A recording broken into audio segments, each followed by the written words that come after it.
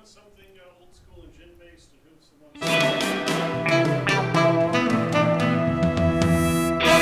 who's Welcome back, everyone, to Security Weekly, episode 400 in support of the EFF, eff.org/donate. Go donate today. We are here with none other than Mike Poore from InGuardians. Welcome, Mike. Thank you, sir. It's a great pleasure to be on, especially episode 400, and especially in favor of EFF. This interview is sponsored by Palo Alto Networks, the creators of the next generation firewalls, helping you enforce network security policies based on applications, users, and content. Visit them on the web at paloaltonetworks.com. Mike, now you hold a very special place in my heart for a lot of reasons, some of which we can talk about on the show, some of which we won't go there. But that's okay. Larry will. Larry will. Yes. Most definitely. But I got to be careful because ultimately he's the one that influences the man that signs my paycheck. Yeah, so it's your turn this time, right? It is my Strand's turn. gone. It's your turn. It's my turn. Yeah. So, Mike, you were there at episode 1 of the show at the bar, coincidentally enough. And you appeared on an interview with Ed Scotus between episode 14 and 15. So you have a very rich history with the show. So I was very pleased you agreed to come back and help us celebrate our 400th episode. So welcome.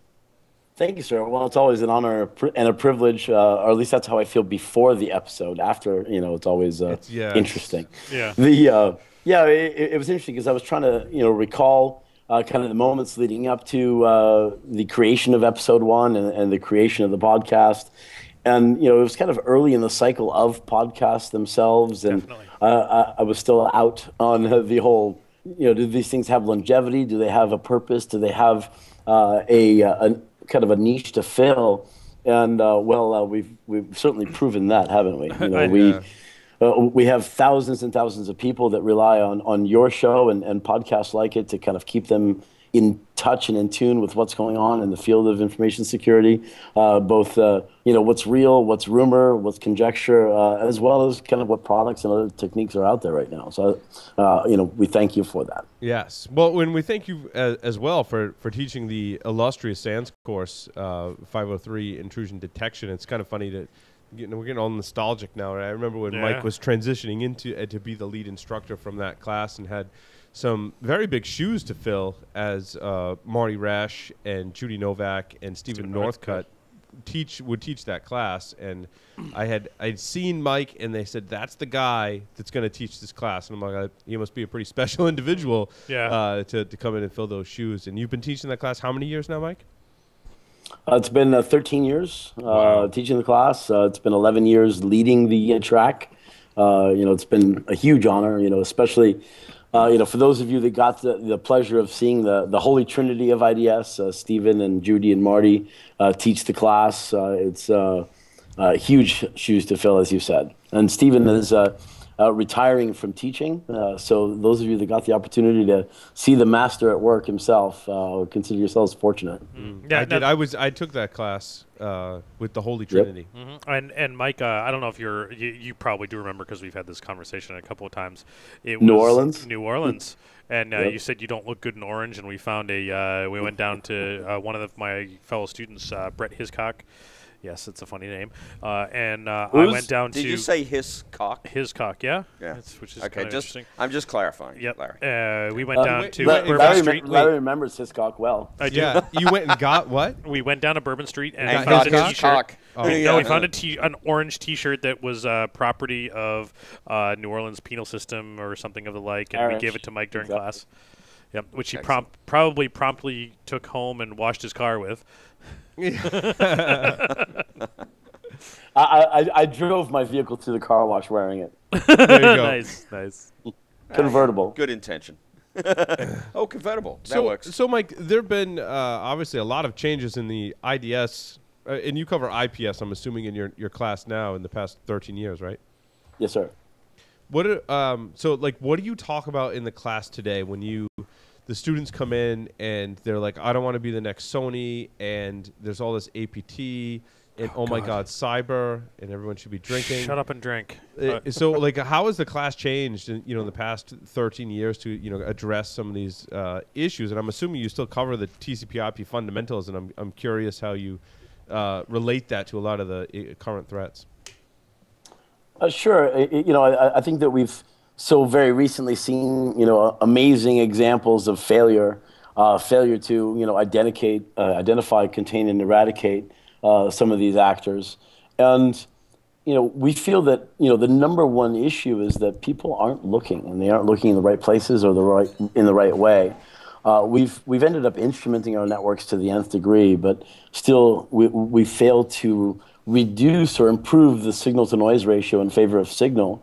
So a lot of emphasis goes into understanding where IDS fits in. Where does it fit in the threat model? For us, when we look at it, most organizations still deploy their IDS essentially solely on the perimeter, expecting that IDS to catch all the attacks inbound, outbound, and in between bound. They end up with hundreds of thousands or hundreds of millions of events a day that they have to cover. They don't have a full-time analysis team, so they're essentially setting themselves up for failure. Most organizations in the U.S., at least, deploy IDS simply for compliance purposes, which I don't mind. It's a good thing to have a reason to deploy something that's hard and not easy to do. But at the same time, since you're required to actually deploy this stuff, you might as well get something out of it and some benefit. So we talk about focusing their deployments of IDS, looking for attacks that are likely to succeed in the environments they're trying to protect. So that idea of focusing the IDS, focusing your deployments, reducing the overall amount of noise, and improving the quality of the signal of the alerts that you're getting, and then the next step is figuring out what you're going to do about it. Okay, I found the attackers, I found their actions, but what am I going to do to contain and eradicate the problem? And that's, I think, the thing that Sony is facing the most right now. They've had 3 major wake-ups in the last 3 years, and when they're sitting here right now, they're on a major hunt and destroy mission, and we've had clients in the last 3 weeks desperately trying to get us in to help them on their search and destroy missions, to identify where they've potentially been compromised and stop them from being essentially the next Sony. So, Mike, one of the things that I struggle with IDS and similar technologies is how you apply that technology to virtualization and cloud. What's your advice for folks that inevitably must ask that question in your classes? Sure. I think that when I'm looking at cloud, I think of outsourced virtualization. So let's just touch on the virtualization side for a minute. When deploying IDS and other technologies for monitoring and virtualization, I believe that the biggest mistake organizations make is either ignoring it and/or trying to bridge the physical and virtual gap with IDSs. And what do I mean by that?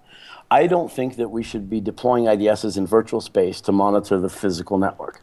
I don't think that we should be deploying IDSs in the physical network to monitor the traffic inside virtual machines, with the exception of deploying IDSs on chassis, like those available from Crossbeam and Cisco, for example, to monitor the virtual space. What I see a lot of organizations doing is they put up a virtual host, a guest machine, for example, with IDS software on there, and expect it to keep up and monitor traffic on the physical network via virtual bridge. That's where I see the biggest failure.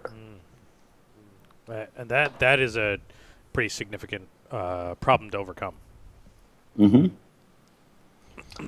And I think that people are also starting to realize that having multiple points of monitoring, even if you're collating them together and analyzing them in a single centralized fashion, gives them much better visibility than having one massive monitoring system trying to capture all traffic.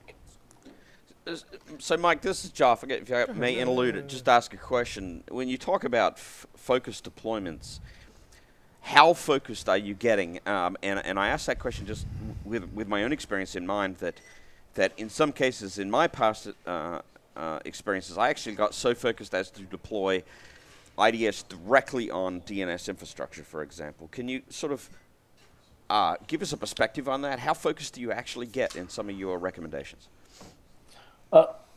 That's a great question, Jaffa.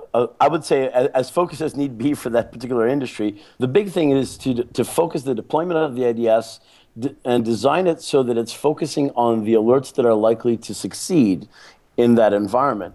The idea is that, if you look at Sourcefire IDS, today, they have, over 27,000 signatures available for you. Obviously we don't need to run them all. We in a focused environment, which would be an environment where you actually have good physical connection control, and that's an important distinction, right? You can focus all you want on any network that you like, but you're really just putting the blinders on the IDS. You're reducing the limit of visibility of what that IDS is looking at. Now, the benefit of that, though, is that you have much better signal in terms of the data you're collecting. If you are just collecting all possible attacks in and out from the network, for instance, there's just such an enormous amount of noise. And to quote my good friend Larry Pesci, it's like finding a needle in a needle stack. So you end up needing to either instrument your network beyond the IDS to point at the right pile of needles to go through, or you have to deploy focused sensors that are really just tuned to picking up things that would likely succeed in that environment. So let's just say that you have a screened subnet with your DNS infrastructure, as you mentioned, Joff. Well, on that network, you might be running that infrastructure on top of Spark architecture, for example, and you might be running Bind as your IDS, and that might be it in terms of software. So on that particular case, I wouldn't deploy x86 shellcode rules. I wouldn't deploy web IIS rules. I wouldn't deploy Apache rules. I wouldn't deploy your POP3 rules and other things. So you reduce the amount of signatures you're looking at. You improve the performance of the IDS because of that. And in addition, then I would look at augmenting your network by deploying additional things, doing passive DNS analysis, going through and running Bro, for example, and extracting the queries and or other fields so that you can index and find things that you don't have signature coverage for and such. So that's really kind of the focus of kind of the conclusions of the IDS course these days, is trying to improve that signal-to-noise ratio in favor of signal, trying to focus your deployments so that you can actually have a chance of catching things while not throwing away your perimeter devices, right? You already have those. And those are the devices that you're going to go to, from a videotape perspective, to try to find all events to and from within a threshold of time. But I wouldn't spend my analysis dollars on those machines. Yeah, that's an interesting point. I was about to come around to that. Just because you focus an IDS deployment in a particular application space or a particular infrastructure need doesn't mean you throw away, per se, your umbrella type deployment. It's more, I think, in my opinion anyway, more of a complement, not a replacement. So it's just you need that videotape capability to be in place as that sort of second level of analysis, if you like, the focused IDS deployment to more look more tightly at that the critical assets. Well, and I think that the same could be said for any kind of large amount of collection of data.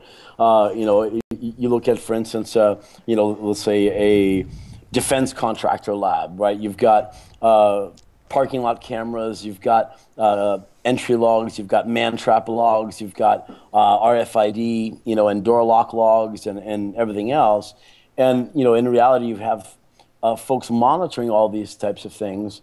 But if something were to happen, in the heart of that organization's, R&D lab, for instance, where they stored all that data, the first logs that you'd want to go to would be, the logs directly around the data that was responsible, or that you were responsible for covering, not necessarily the parking lot cameras. So you'd go back all the way through and see the access logs and the parking lot cameras as well. But you'd really want to see who accessed the lab, who accessed the data, under what user accounts or what personnel credentials were used in those types of things. Yeah, the thing I found, I think, is that when you have a focused deployment in the IDS space, it enables you to reduce that time span, to be a little less purely reactive.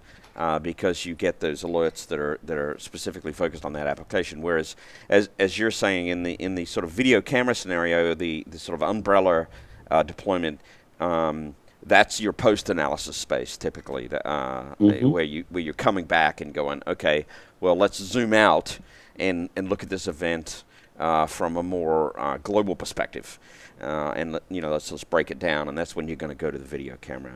Would you agree with that assessment?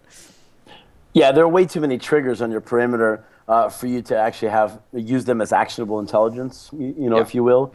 But on that focus sensor deployment, when it hits close to heart with an attack that is likely to succeed, that's when you want to action your team to hunt and destroy. Yeah. So, Mike, you mentioned the Bro IDS, which I think the IDS kind of moniker attached to Bro is slightly off. When we interviewed I agree. The Bro developers, they kind of said it's like a scripting or grep kind of language for your network. And having said that, how do you recommend people tune and create rules for Bro to not just detect intrusions, but maybe vulnerabilities, maybe malicious activity?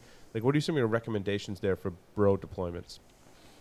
So I don't run Bro as an IDS on my networks. I would treat Bro much more from a consulting perspective as an incident response tool.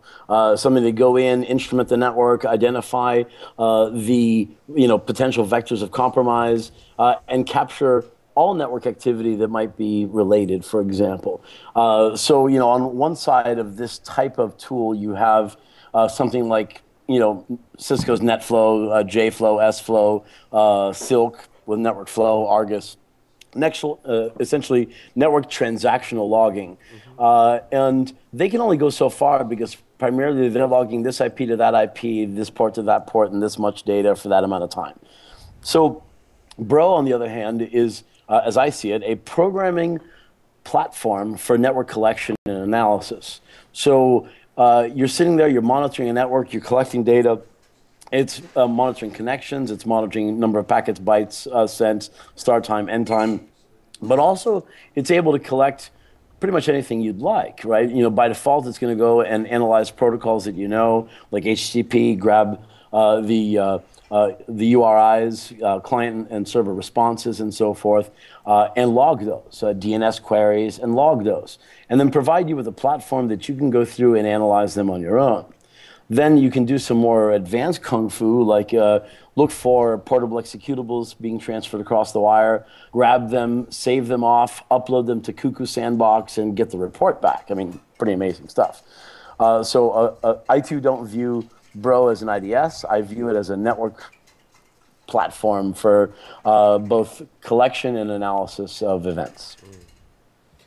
Yeah, it's interesting. We marvel at that technology, and getting that out on an enterprise scale is very difficult. And often when I talk to larger enterprises, they're like, well, we're getting all this data. What do we do with it, and how do we report to management? So what are your recommendations for those larger organizations that have 20,000 or more endpoints in 50 or more branch offices and just have this massive amounts of data? Is it more people? Is it more technology? Like, where's the balance, and what can they report to management? I think their balance is going to be much more between legal and operations, right? Legal is driving this collection of data, yet legal is the one responsible for dealing with the risk of having all this data that they're collecting. The operations is tasked with collecting all this data, but operations really doesn't get any real benefit out of collecting this data because most of the time they don't analyze it. Yeah. Personally, I think that it is, to use one of my favorite words, coined, I believe, by Marty Resch, it's befuckering to me that these organizations are collecting all this data. That's a good fucking plan. Befuckering. I like that. But it truly is collecting all this data and then not analyzing it. I think that organizations need to turn the tide and start analyzing this data from an operations perspective, meaning performance, stability, uptime, and from a business analytics perspective, meaning efficiency in business, eliminating the losses that they're having in business due to fraud and other things, as well as security. I think security should be an afterthought. It has been an afterthought, but the problem is that they're not thinking about it. I think that we should focus on, improving network performance, improving business and operations performance. I think that we should be focusing on these things and have security be the added benefit that comes from actually looking at those logs. Unfortunately, I think that people are missing the ball, with this. I think that, a lot more companies are going to be completely screwed by being hacked in the way that Saudi Aramco was hacked, in the way that Sony was hacked. You're seeing each one of these verticals starting to have their wake up and smell the coffee moment. When it comes down to it, from the Sony perspective, and a lot of people really aren't talking about this at all, it's about jobs. You have hundreds of thousands of people in the California economy, for example, that rely on the entertainment industry. And when this kind of thing happens, regardless of the actors responsible, regardless of whether it's our little brother Kim in North Korea calling the shots, which I seriously doubt, whether it's their big brother China who are calling the shots and have the capability to do this, I still doubt that. Whether it's a U.S. government entity or agency that's calling the shots on this kind of thing for their own benefit, who knows and who cares? It's still about jobs at the end. It's still about the fact that Sony went out and hired thousands of people in the security space. They built 3 SOCs. They brought in big organizations to help them out, and they still got screwed. I'm not saying that they could have done better. They definitely could have done better, and they could have responded better. But still, when you get organizations like HB Gary, getting hacked and squashed. If Greg Hoagland can be hacked, any one of us can be hacked. I mean, the guy's one of the smartest people in our industry. Aaron Barr notwithstanding. So, interesting. So, Mike, I want to talk about, along that topic, how the Sony hack impacted the industry. And I didn't have time to ask that some of our other guests today, but what's your assessment as to how this particular breach has impacted the entertainment industry? Well, I think, one of the biggest things is that, jobs are going to roll because of this. People are, when a company like Sony loses, a huge percentage of its stock value, what ends up happening is that people are going to lose their jobs, right? You have organizations within this industry, the entertainment field. We have a number of clients in that space. And this particular industry has a tendency to buy up movie studios and movie houses, and they have a lot of internal competition and internal siloing.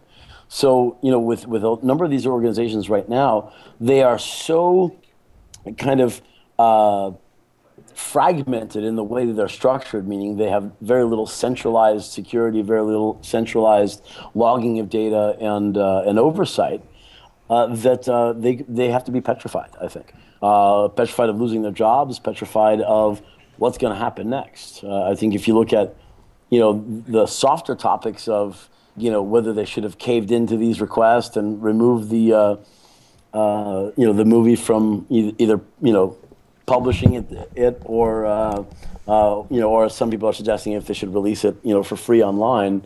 I think it's a very scary position to be in. Hasn't that kind of been done already? What's that? Isn't the movie kind of out there already? Wasn't that one of the things stolen? I think the movie was stolen, but the movie itself, I believe, is not online. But I haven't looked. Because that would be against the law, right? That's right. No, that's not why I haven't looked. I just got home yesterday from Sands, and I'm really tired, and I really don't care. I think the last part. I think the last part is the ultimate answer to that. Is that I really don't care. Yeah. But I am watching Team America over and over again on repeat. Excellent. So Mike, I want to step back a little bit to the SANS class, and I sort of hate to do that, but a little bit. But I took the class back when it was called Track 3. Mm-hmm. And wow, Larry, you're old. Yeah, I am. And quite honestly, at the time, it was one of those times in my career where the company was not willing to pay for certifications and so forth. Personally, I'd love to go back to take your class and get the certification for it. But the question is, heckle. Can you get a discount? Irregardless of you could. regardless of whether I can get a discount, regardless of whether or not I'd heckle, because of course both of those would probably be the case. I would probably get a discount and I'd probably heckle until Mike refused to sign my paycheck. What has changed over those so many years with IDS, IPS aside from it being dead? Yes, He had to throw that in. He had to throw that in there, right, Mike? Did. I was going to ask that too. Is IDS dead? But anyway, go ahead. Yeah. Yeah, I find it funny because Steenan, who wrote that vile report back in the day, keeps trying to friend me on Facebook, and I'm like, dude, really? Seriously? But first of all, from a class perspective, Judy Novak rewrote the class from scratch about a year and a half ago. So the class is kind of all new, which is really cool. Awesome. I felt that originally our first 3 days, which were so much fun and so interesting, were a little disjointed. I figured that if we're going to teach people networking, we should teach them from the bottom of the stack up and move from there. So we reorganized the class that way, which has been phenomenal, while teaching them both the BPF filtering language as well as teaching them Wireshark display filters and how to use Wireshark, in Kung Fu and so forth, which has been great. We've added a ton of new tools and methods with, obviously Bro was added. It was added very strategically about 6 months prior to Sourcefire being acquired, so that worked out really nice for us. In the case that Cisco wanted to, for instance, close source a Snort or something like that, we had a backup without having to go to Suricata. Oh, excuse me. And then, wow. Nice. That was a digestive moment, Yeah. Or an indigestive moment. Purely. Something like that. Yeah, oh, my bad. I keep forgetting I'm on video. Or something Jeff like that. keeps forgetting to not lean back. Yeah, I know this chair. Every time I lean back, it's like, woo. If you push the adjustment lever in, it won't let you lean back and you don't fall down. That's what she said. said. But I don't like that. Oh. Yeah, we totally disturbed Mike. Go ahead, Sorry, Mike. Go ahead, Mike. Says the man in the fur line outfit. Yeah, how you gonna take that seriously? Yeah, right? that's right. Yeah. Just reminds me. Don't forget, if you ever get near me, I got a Brazilian place to take you to. Sounds good. Sounds good. like the challenge has been I've got thrown. a Brazilian for you too, pal. Oh baby! Oh baby! Yeah. All right. That is going to be a sweeper that will live in infamy on Security Weekly. When beards collide. Yes. When beards collide. Yeah. You're recording this? Oh yes. no. So. Are you ready? Where the hell were we? Are you ready to play? Is IDS dead? Not yet. No. Real quick, but I got one. So arguably, in my opinion, if we can switch back to Mike's shot, that would be great. Arguably, Mike has got the second most interesting background behind him in all of our podcast history. And Mike, I hate to say it, the first one was Don Murdoch, and he had posters of VeggieTales hanging behind him. And you appear to have a bunch of masks and a picture that we can't see hanging behind you. Could you tell us a little bit about that? I've had a collection of masks going on for about 20 years. And these masks in particular are masks from Mexico, from the states of Guerrero and Oaxaca. They are approximately 40 to 50 years old, originally collected by my aunt when her husband was the U.S. ambassador to Mexico. They're anthropomorphic masks that, are very common from that area. They started off as kind of gifts for kids and other things as Christmas, since Mexico is the most surreal state on the planet. So a number of our masks are Mexican, but we have Polynesian, Hawaiian, Indonesian, as well as Tibetan masks. Very cool. I think that my prize mask is a Tibetan mask that is the monster of impermanence. He is the monster that holds and spins the wheel of life. Very cool. Can you show it to us? Did you want to wear that mask for 5 questions, Mike? There we go, and it's over the fireplace. Very cool. Nice. There you go. Very cool. So, Mike, are you ready to play 5 questions? I've always been ready to play 5 questions. I have no idea what that is, but I'm assuming you're going to ask me 5 questions. I am going to ask you 5 questions. 3 words to describe yourself. Big red sexy, as always. Yes. You were the first one today to use sexy in that description. I'm so glad you did. If you were a serial killer, what would be your weapon of choice? My teeth. If you wrote a book about yourself, what would the title be? Dr. Jones. In the popular game of Ask Grabby Grabby, do you prefer to go first or second? Second. Pick 2 celebrities to be your parents. Dead or alive? Sean Connery and Angelina Jolie. Oh, yes, so we've got a 4th for Angelina. Yeah, and Mike, I will add that you are the 4th person today to answer Angelina Jolie as and mom. I will say that has to be a record on Security Weekly for the fastest 5 questions answered ever. Yeah, Yes. definitely. Bueno. Definitely. Good job, Mike. Thank you, sir. Thank you very much for appearing on pleasure. Security Weekly. Always nice to have you on the show. We wish you the best. Take care, Mike. Thank you. And please don't be a stranger from episode 14 that long again. Actually, please don't be a stranger, Mike. It's great talking to you again. Cheers. With Thanks, that, we're going sir. to take a short break, come back with Michael Santar-Colangelo, and talk about some breaches. I got a little fun kind of quiz game going on with breaches that Michael's going to answer. So stay tuned. Don't go anywhere. We'll be right back.